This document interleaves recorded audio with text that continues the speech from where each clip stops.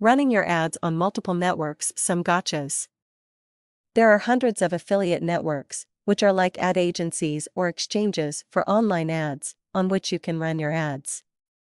Because the barriers to entry are so low for online publishers, often referred to as affiliates, it makes sense for publishers to sign up on many networks. After all, they usually don't have to pay to sign up. The more networks they sign up for, the more advertisers, at least in theory, they'll be exposed to, and financially, they aren't out anything for being on multiple networks. For advertisers, though, it is a different story. Running the same ads on multiple networks can actually be counterproductive and costly, because if you're not careful you could end up paying double, triple, or more for each sale or lead. The problem isn't from overexposure. Rather, it's just a downside inherent to what makes online advertising so desirable in the first place: the ability to track leads and sales. With traditional advertising you can benefit from overexposure by placing your ad on TV, the radio, billboards, etc. You get your message out to a wide target. You hope to drive traffic from those ads, but you are essentially branding your product or company. With online ads, your approach is more one-on-one targeting. A single customer sees your ad, clicks through it, buys the product, and only then do you pay for that ad. The plus side of this is you don't pay for the exposure you might be getting if people don't buy.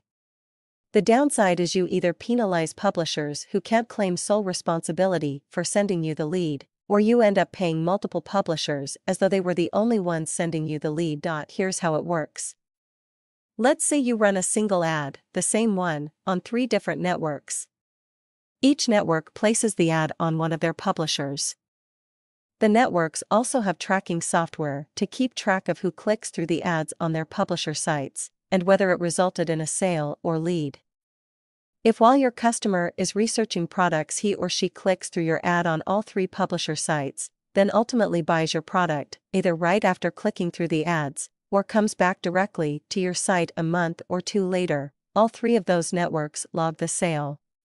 Their publishers expect to get paid the full commission for referring that customer. And they have the tracking numbers to back it up.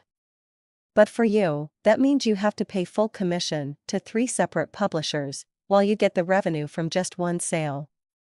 You can see the dilemma. This is why consultants, called outsourced program managers, or OPMs, try to convince their advertising clients to choose a single network and stay on it. Although that reduces your payout risk, it could also limit the publishers you might be exposed to.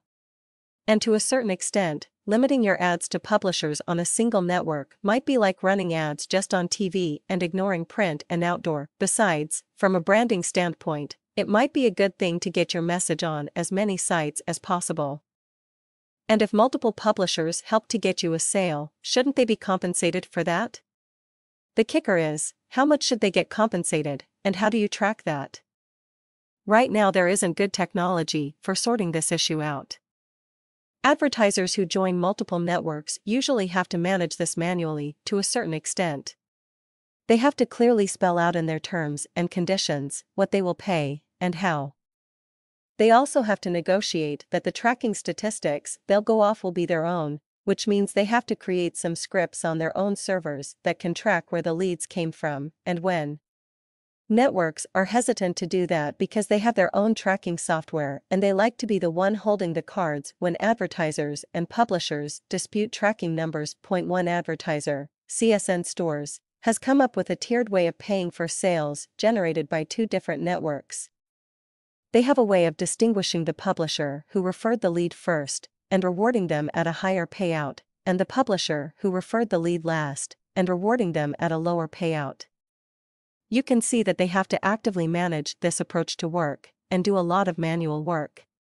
But they recognized that there were publishers on one network that would not sign up with their preferred network. There is also a company called Tagman, which purports to be sophisticated enough to account for multiple referrers, make sure the referrals are legitimate, and spread the payout from a single sale to those multiple referrers. That seems to be an equitable way to do it. Maybe other software companies will follow that lead, which could make life easier for online advertisers.